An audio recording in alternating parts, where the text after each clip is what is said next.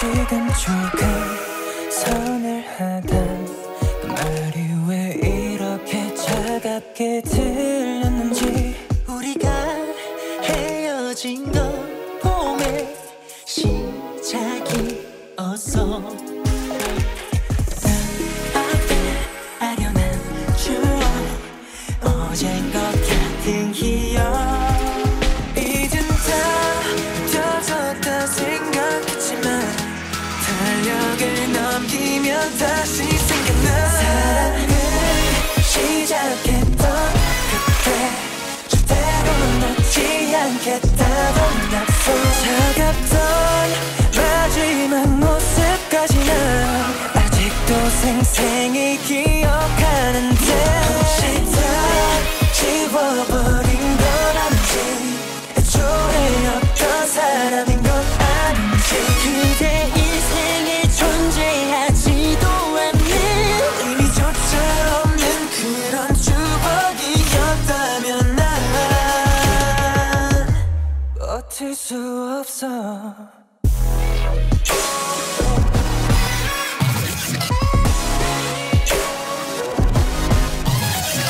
시간 갈수록 떠올라 알아 이제 그래 떠나갔지만 내 귓가에 너의 목소리가 계속 바람에 스쳐가지만 날 보며 웃던 너에는 사랑을 말하던 입술.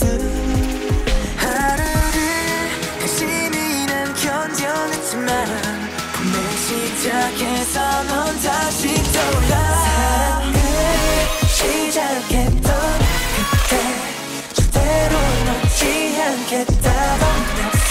차갑던 마지막 모습까지는 아직도 생생히 기억하는데 혹시 다 지워버린 건 아닌지, 애초에 어떤 사람인 건 아닌지.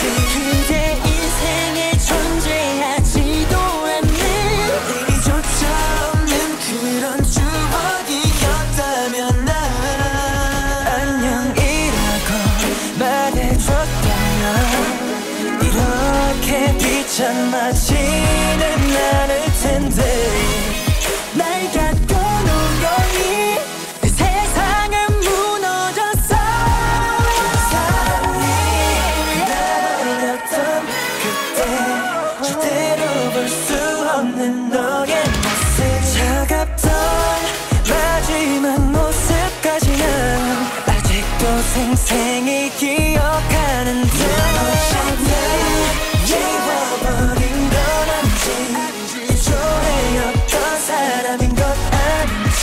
그대 인생에 존재하지도 않는 의미조차 없는 그런 추억이었다면 난